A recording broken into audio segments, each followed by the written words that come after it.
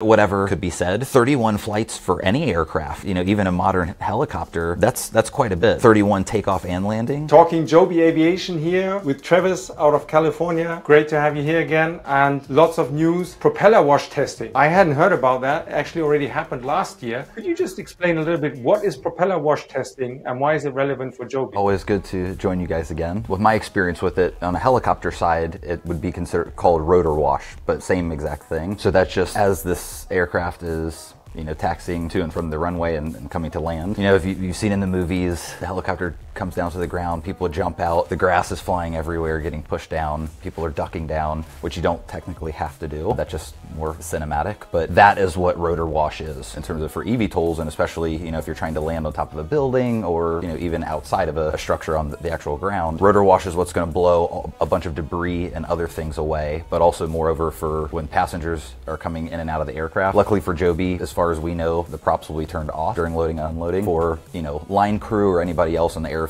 and just other vehicles, some guy with a brand new Gulfstream or Challenger is not going to be too happy if a Joby lands and throws a bunch of rocks into the side of his aircraft. So that's kind of the nuance or reasons why that would be most applicable for the eVTOL concept. But from what we've seen from Joby and in person, seeing it land, I'm sure it passed with flying colors. I don't think there's any issues. Okay, now we know what propeller wash testing is all about. And then we had a NASA simulation, 120 air taxi takeoff and landings. Is that a scenario that was just theoretical, or are we really going to see something like this happen at LaGuardia Airport to Manhattan downtown in New York? Well, that's an interesting question, and you know, one piece I'd like to dive into is it was 120 aircraft, of course in a simulated world off of a simulated ATC, air traffic control, but it was using the live aircraft as well in the simulation. So this was not just 120 eVTOL kind of video game scenario where there's nothing else going on, just them flying. This was also interacting with the actual aircraft that were flying in reality. So to me, that's really exciting because where we want this to be around is airports. Obviously, that's going to be one of the first use cases, and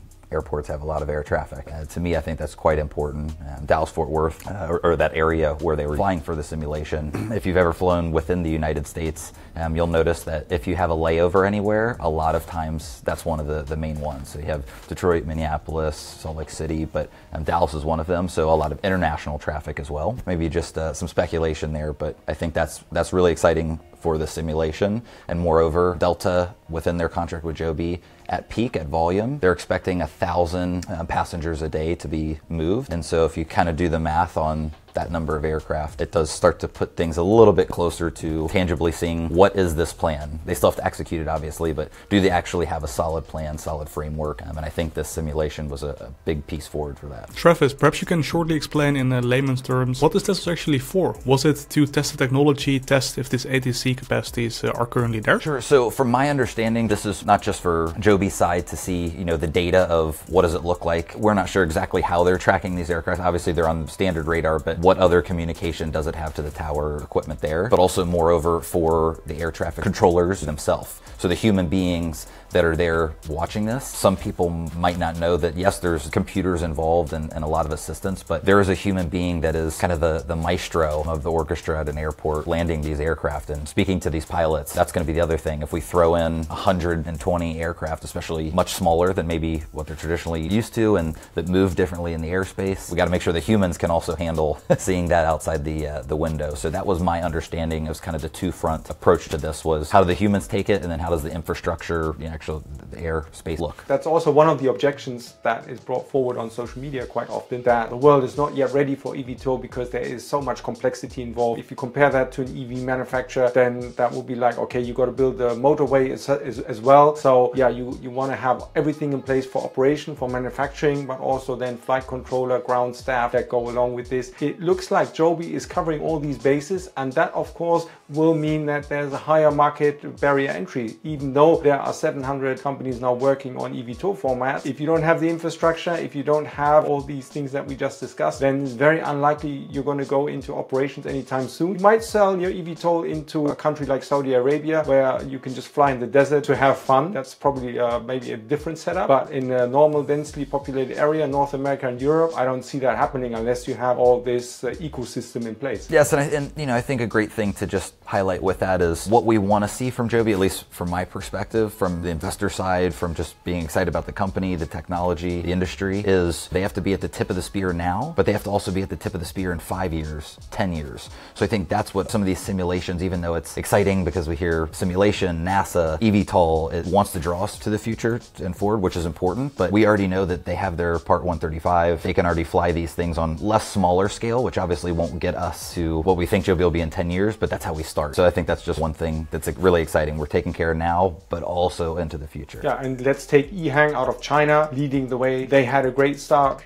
back 4 or 5 years ago with the IPO. $10 went straight to $115. Apparently production 3 years ago ramping up to over hundreds of units per year, but so far no revenue. That's exactly why some people are cautious right now. Interesting to see if Joby and when Joby is going to start with the pilot training, because I mean that's going to have to happen at some point. Any guess, Travis, when we're going to see the first pilot training indication? There was recently an FAA webinar in and around advanced air mobility, and they're not the most exciting webinars per se to sit through. They're quite administrative, but some really positive signs that I think were, they did confirm eVTOL will be able to operate on a certified basis, although the rules will be temporary, not in the sense that they plan to change often, but before they put in this permanent structure for what does advanced air mobility, eVTOL, etc. look like for the next 30, 40, 50 years in airspace, how everything interacts, how they're going to build infrastructure, regulations for building new infrastructure. That's going to still be a little bit of time, which actually makes me happy, because also they'll be able to tweak, anything that we learned from the beginning. We're always going to learn. We have to keep learning. So that's really exciting. And the timeline that they give in terms of updates for that was, they didn't say specifically what month, but they just said towards the end of the year. Taking a couple assumptions that government employees usually bail quite close to the holiday time. If they say at the end of this year, 2024, we're probably looking somewhere Q3, Q4. That's why I would feel confident until we hear more. That was really excited,